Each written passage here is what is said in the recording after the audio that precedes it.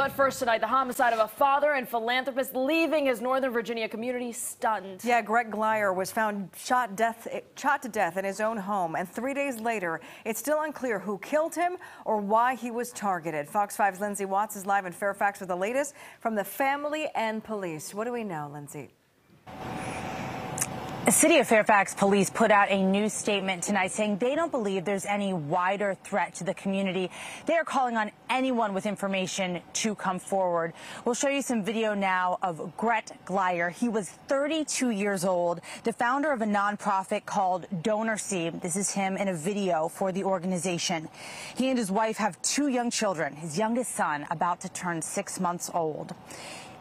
Police say it was early Friday morning, just before 3 a.m., when Glyer's wife called 911. A next-door neighbor here on Bolton Village Court tells me he heard 3 gunshots.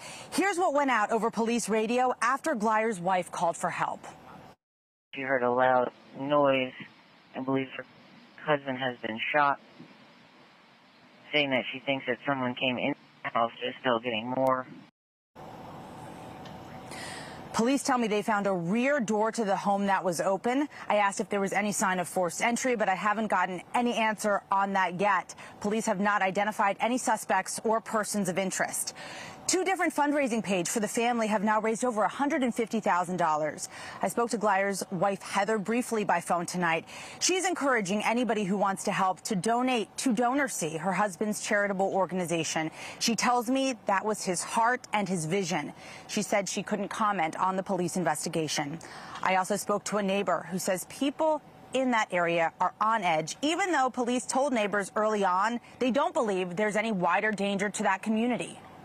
We're definitely just being a little bit more vigilant about just keeping our eyes and ears open. I don't think many people saw or heard anything that time of the morning, but we definitely are, just taking precaution and doing what's necessary to feel more comfortable.